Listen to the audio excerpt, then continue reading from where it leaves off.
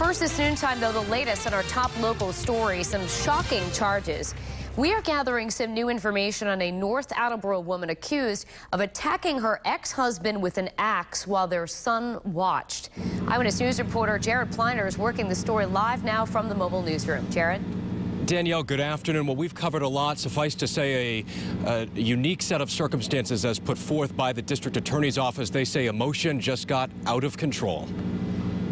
A court process ahead for 46-year-old Julie Rabinowitz of North Attleboro, now held without bail, accused in a Tuesday night attack. Prosecutors' allegations are disturbing. They say Rabinowitz went to her ex-husband's dental practice on Commonwealth Ave armed with an axe, where she's accused of hiding in the oral surgeon's van, dressed in camouflage and wearing a mask. The former couple's 11-year-old son happened to be in that vehicle. Prosecutors say the doctor came out. Rabinowitz chased him back into his office swinging the axe. He was able to deflect the blows. A laundry list of charges now exists, including armed assault with intent to murder. Not guilty pleas entered on all of them.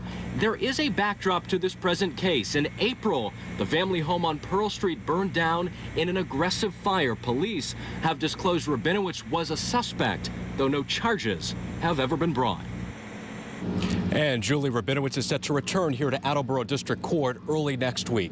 For now, live in Attleboro with the Southeastern Massachusetts Mobile Newsroom, I'm Jared Pliner, Eyewitness News.